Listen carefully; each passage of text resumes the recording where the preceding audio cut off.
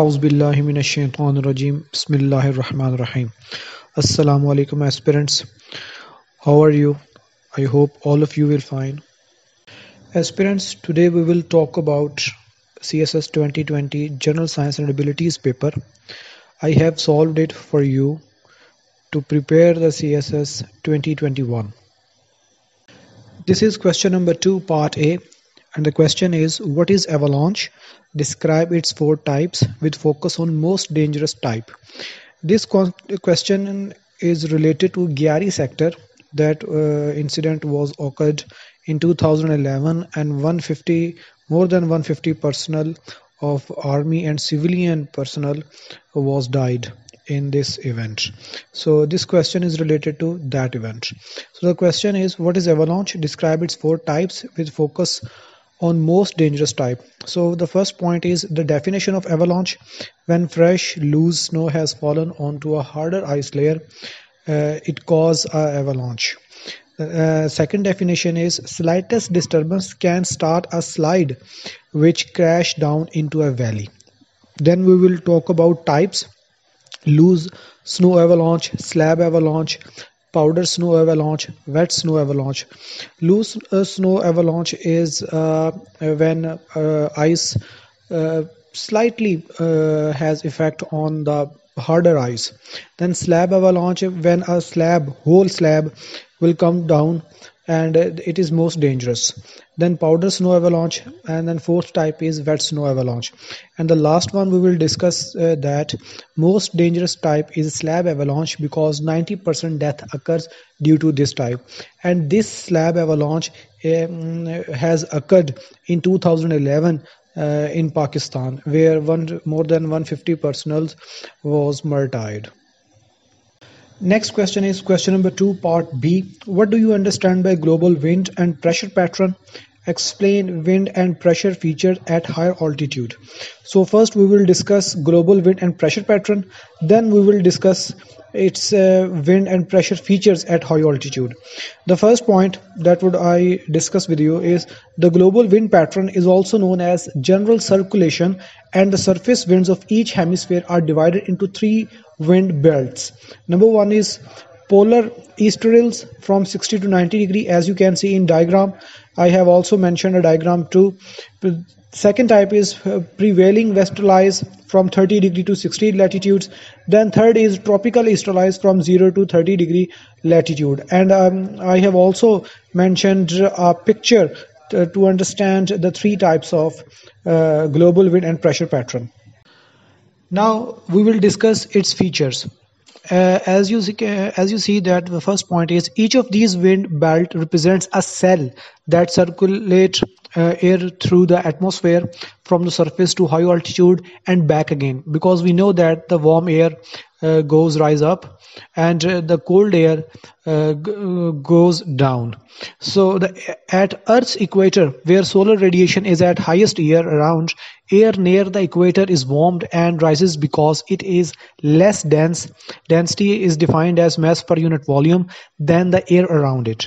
The rising air creates a circulation in which the air rises and cools at high altitude, moves outward towards the poles, and eventually describe back to the surface.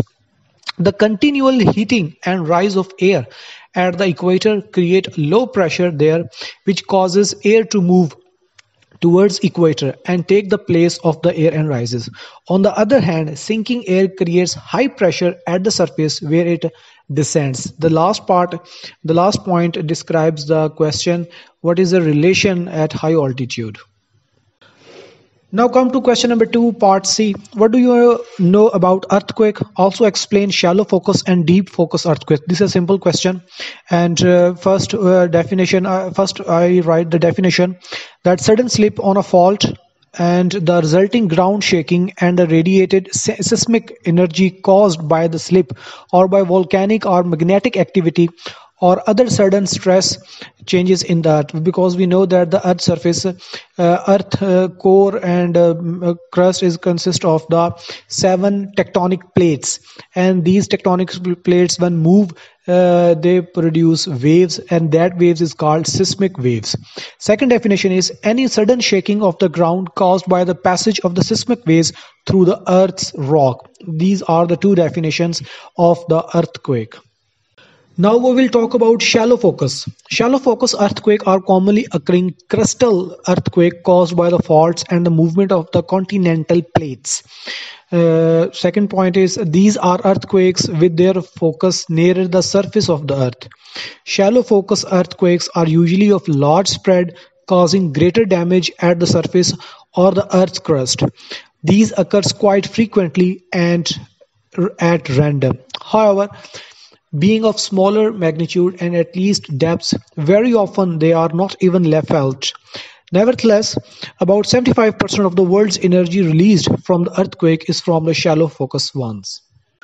Now come to the deep focus. Deep focus earthquakes are intraplate earthquakes, occur within subducting oceanic plates as they move beneath the continental plates. We will discuss in next slide what is the meaning of this subducting. Then appearing along fault lines, these are earthquakes with focus much deeper within the earth. A deep focus earthquake occurs when two tectonic plates slides towards one another, followed by subduction. And what is subduction? We will talk about it in next slide. These are typical of the subduction zone of Earth, which are seismically active zones. And the last point is they happen as a huge quakes with larger magnitude, as a great deal of energy is released with the forceful collision of the plates. Here subduction means that I have upload a picture to understand what is subduction means. That is, you can see in the picture that oceanic lithosphere, and the blue color shows the ocean, and that on the right side there's a continental lithosphere, and the inner part like tube, the subduction zone is there, and the in the red diagram you can see that the volcanic arc, and the cross shows the shallow earthquakes and the circle shows deep focus earthquakes. Now question number 2D, that is very important, and that is a question that expected in every CSS paper. And it is most important question. Differentiate between the renewable and non-renewable energy sources. Briefly explain geothermal energy and hydroelectricity. First we define the what is renewable energy sources, and that is the renewable energy sources are solar energy, wind energy, geothermal energy, biofuels, cultivate plants, biomass, air, water and soil. In contrast, a non-renewable energy source are those that are available to us in a limited quantities, are those that are renewed so slowly that the rate at which they are consumed is too fast. Another definition of a non-renewable and renewable energy resources are the resources which cannot be exhausted even after continuous utilization are termed as renewable energy resources. Example of renewable energy sources are sun, wind and tidal energy. Tidal energy can be produced by the waves of the ocean. And the second definition, the resources which cannot be immediately replaced once they are depleted are called non-renewable resources. Example of non-renewable resources include fossil fuels such as coal, petroleum and natural gas, and rare minerals typically found in meteorites. Now come to the geothermal energy. Geothermal energy is a heat derived within the subsurface of the earth. Water or steam carry the geothermal energy to the earth's surface. Depending on its characteristics, geothermal energy can be used for heating and cooling purpose or to be harnessed to generate clean electricity. Now come to the hydroelectricity. Hydroelectricity is strictly made by generators that are pushed by the movement of water. It is usually made with dams that block a river to make a reservoir or collect water that is pumped there.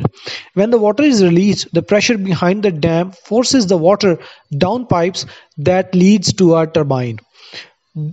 this causes the turbine to run, which turns a generator or which makes electricity.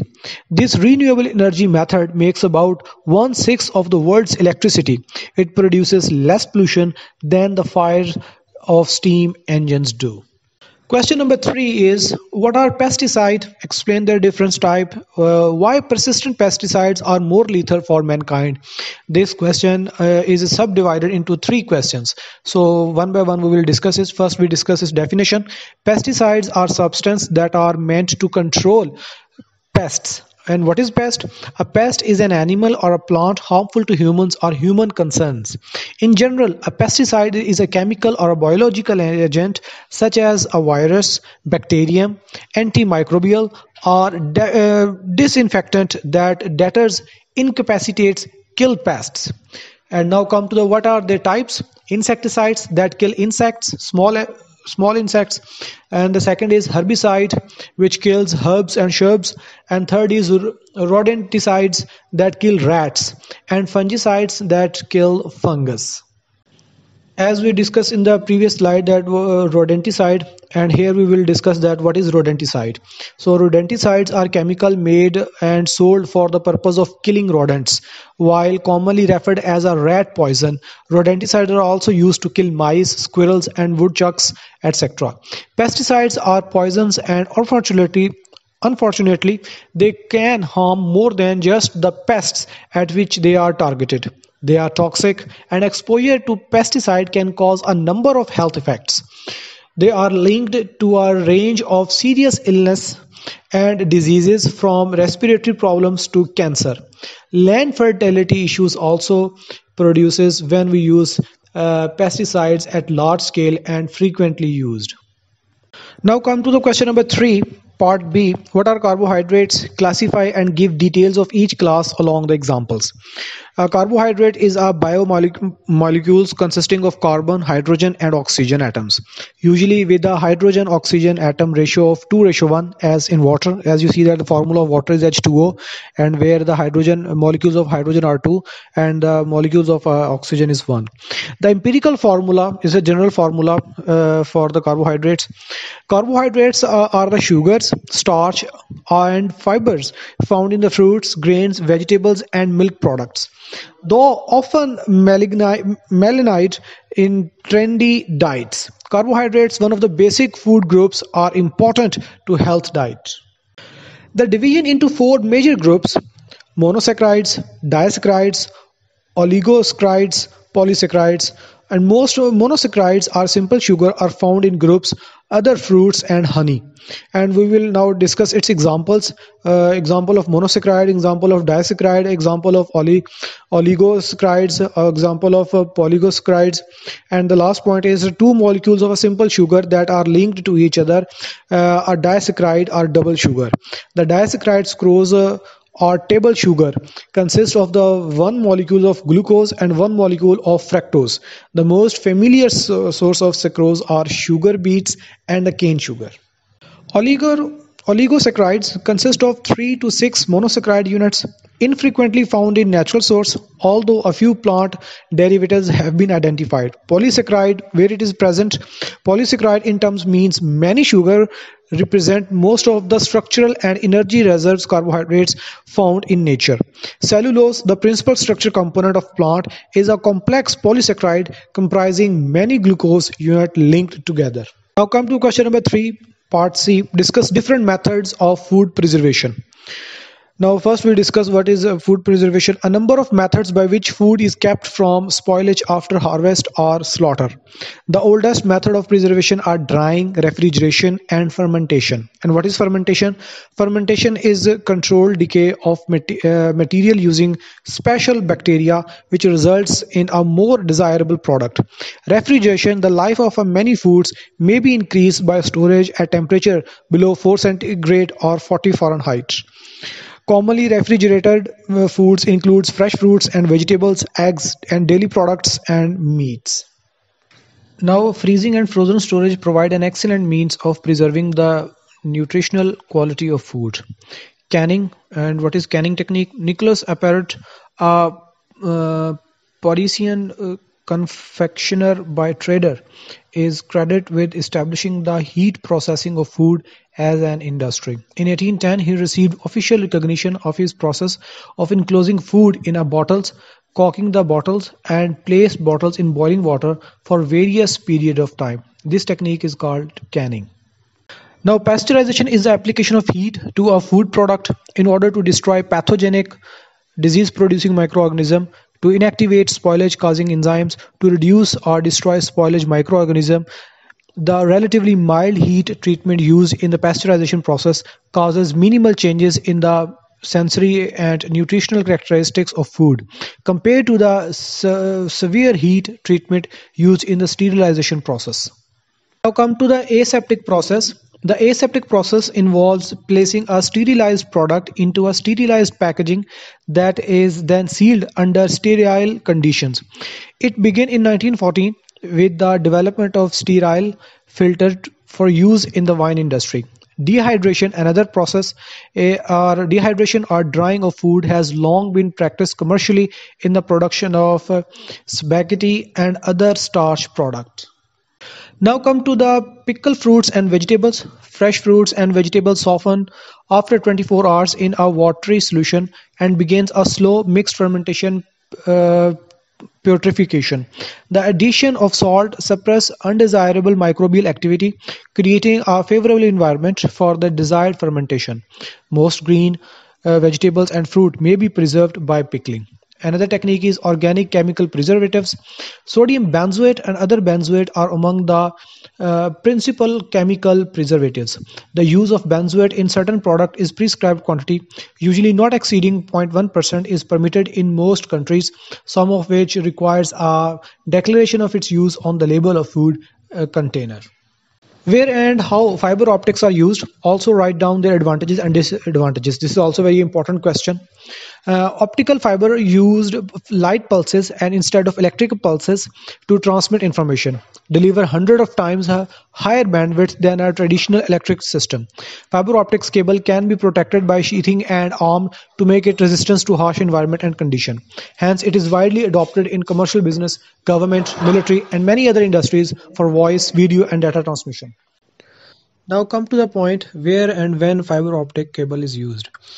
Now, for the first point is fiber optic cable transmit large amount of data at very high speed. This technology is therefore widely used in internet cables. Network between computers in a single building or across nearby structure is made easier and faster with the use of fiber optic cables. Third point is fiber optic cables are widely used in the fields of medicine and research. Optical communication is an important part of non-intrusive surgical methods, popularly known as endoscopy. Fourth point is fiber optic cable play an important role in the lighting and safety feature of present-day automobile. They are widely used in the lighting, both in the interior and exterior of vehicles. Now come to the advantages. First advantage is long, continuous miles of optical fiber cable can be made cheaper than equivalent lengths of copper wire. Second point is optical fiber is thinner and can be drawn to smaller diameter than copper wire. Students, kindly note the one thing that in engineering, signal to noise ratio is very important in communication, and signal to noise ratio is higher in copper as compared to optical fiber. Third point is because optical fiber are much thinner than copper wire, more fiber can be bundled into a given diameter cable. This allows more phone lines to go over the same cable or more channels to come through the cable into your cable TV box. More advantages are the loss of signal is optical fiber is less than in copper wire. And next is unlike electrical signal transmitted in copper wire, light signals from one fiber do not interfere with those of the other fiber in the same fiber cable. And the last advantage is optical fiber usually have a longer life cycle for over 100 years. Disadvantages are light emitting source are limited to low power. Second is optical fiber is rather fragile and very delicate actually, and more vulnerable to damage compared to the copper wire. And the last point is the distance between the transmitter and receiver should be kept short, or repeaters are need to boost the signals. Repeaters are used when transmission is connected on a very large scale. So repeater, basically the purpose of the repeater is to enhance the transmission signal. Thank you so much. I hope you will like it. Please comment and give me feedback so that I can perform this job very efficiently. Thank you so much. And feel free to contact anytime. I'm able 24 hours to facilitate and guide you. Thank you so much.